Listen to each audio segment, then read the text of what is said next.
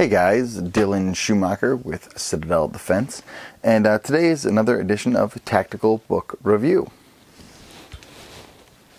Today's book is the official U.S. Army Small Unit Tactics Handbook, ATP, Alpha Tango Papa 3-21.8.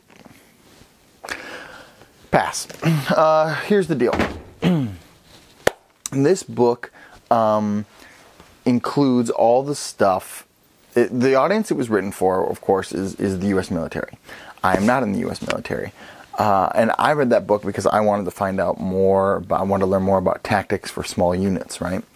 Unfortunately, that book, again, was written for the military where they have a lot of different equipment that I do not possess or that I would not run into in my small unit tactics.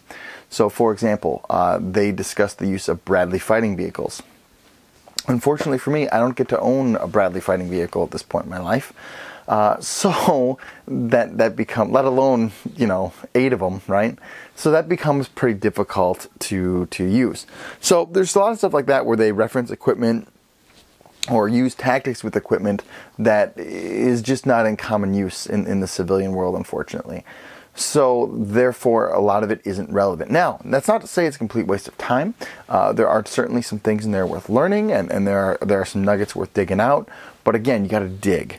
If you want to know more about small unit tactics, I would alternatively suggest to you to read the Small Unit Tactics Handbook by Max Velocity Tactical. You can find it on Amazon.